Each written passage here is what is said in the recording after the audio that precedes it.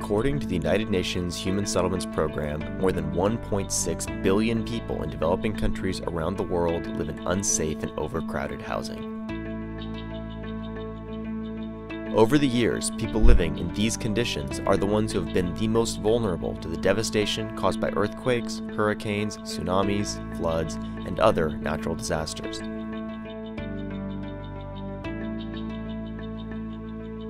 The high cost of construction materials and shortage of unskilled labor have impeded progress towards addressing what has become a global housing crisis.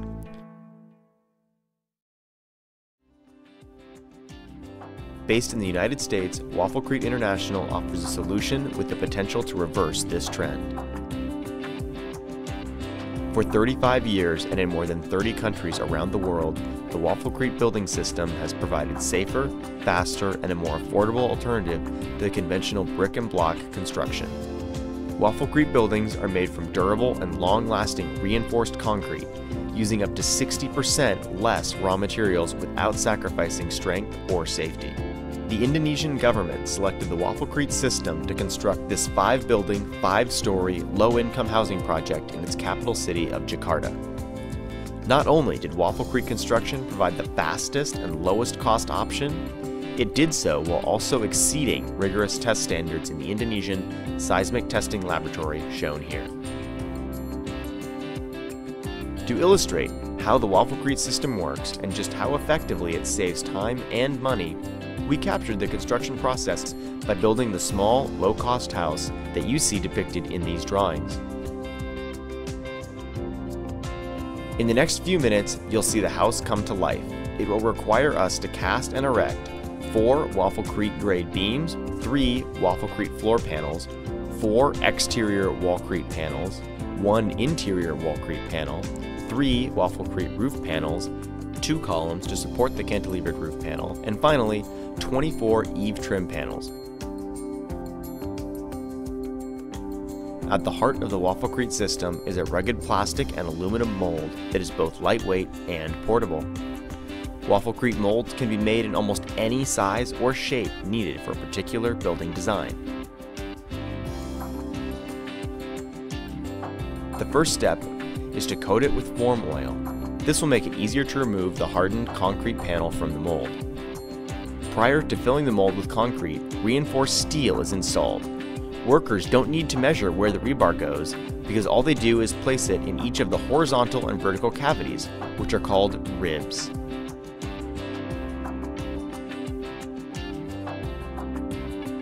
Hole formers are an important part of the Waffle-Crete system. They are plastic rods that form bolt holes in the concrete so that the panels can be bolted together when they are erected.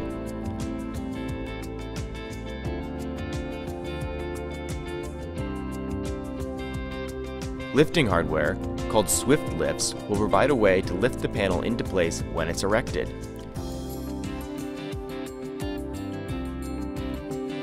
Door and window openings can be easily added to wall panels by attaching wooden or steel blockouts to the mold.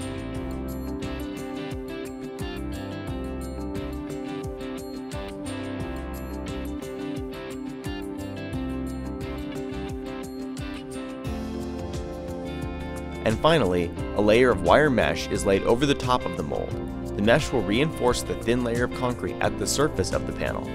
This will prevent the concrete from cracking when it is removed from the mold, and will also provide shear strength to the panel when it is in place in the house.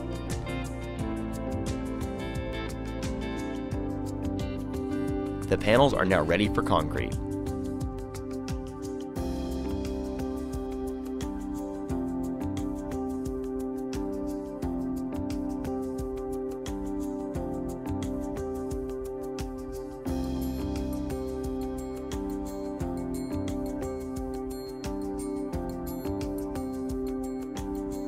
Panels are cast in 4 steps. The first step is to spread the concrete across the entire mold.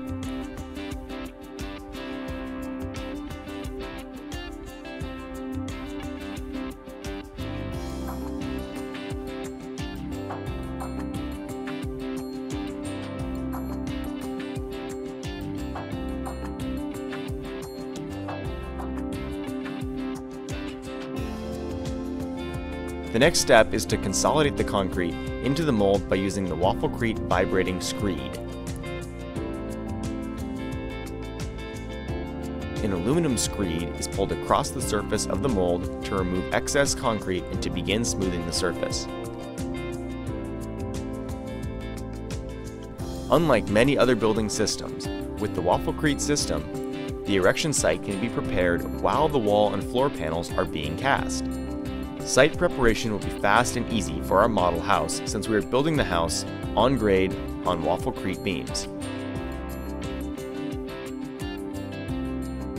Now back to our casting shop where the concrete panels are being floated to give them a smooth surface.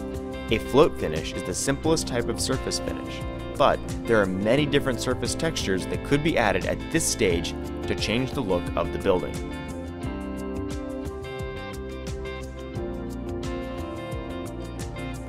Once casting is complete, a special Waffle-Crete curing cover is placed on top of the mold. The temperature inside the mold will climb to almost 75 degrees Celsius overnight. In many cases, casting beds are set up outside right on the job site. In this case, the curing covers also protect the panels from the elements as they cure. The curing covers are removed first thing the next morning. The way concrete panels are removed from the molds is another Waffle-Crete innovation. Before the panel can be removed from the mold, the plastic bolt hole formers are popped out. Wooden wedges hammered into each corner help to separate the aluminum rails from the sides of the concrete. The many ridges and valleys of the mold tend to hug tightly to the concrete surface and therefore need a little help to separate one from the other. Once the panel is free, the mold can be cleaned in preparation for casting a new panel. Each Waffle-Crete mold can be used an average of 500 times before they need to be rebuilt or replaced. Unskilled workers can be trained to perform all the casting and demolding tasks you have seen in just a few hours. Because the insulated Waffle-Crete system accelerates the curing of the concrete, panels are strong enough to erect as soon as they come out of the molds.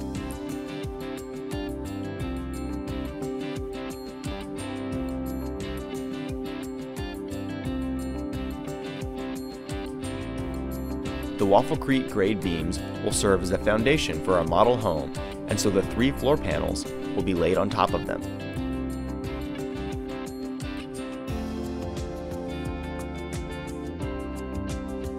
When the floor panels are laid, they are interlocked with the grade beams like Lego pieces. The floor panels will be secured to the grade beams when the walls are erected.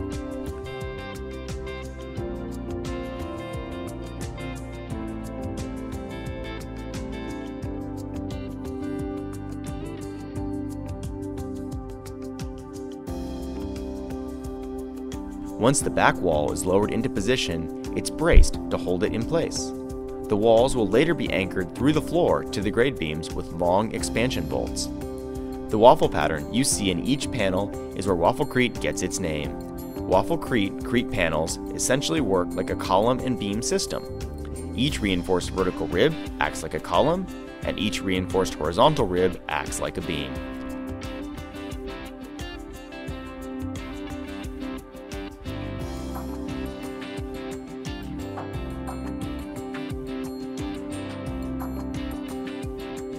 The concrete and steel in the areas between the columns and beams does not add to the panel strength, and so they are eliminated to significantly reduce material cost and panel weight without reducing the strength of the building.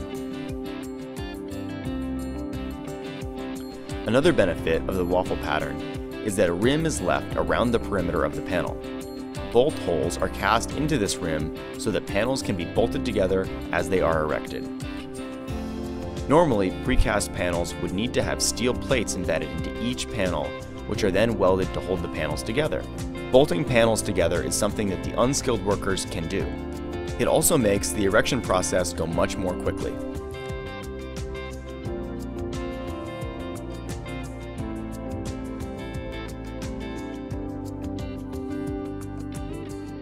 An independent analysis of the Waffle-Crete system by Stephen Andrews, a certified structural engineer, states that Waffle-Crete panels retain the design strength of traditional precast panels, yet are 60% lighter than standard panels of the same thickness. On a typical project, a crew of 4 workers can erect up to 25 panels in a day. The result is a solid structure that uses up to 60% less materials, can be built with unskilled workers, and is completed at lightning speed.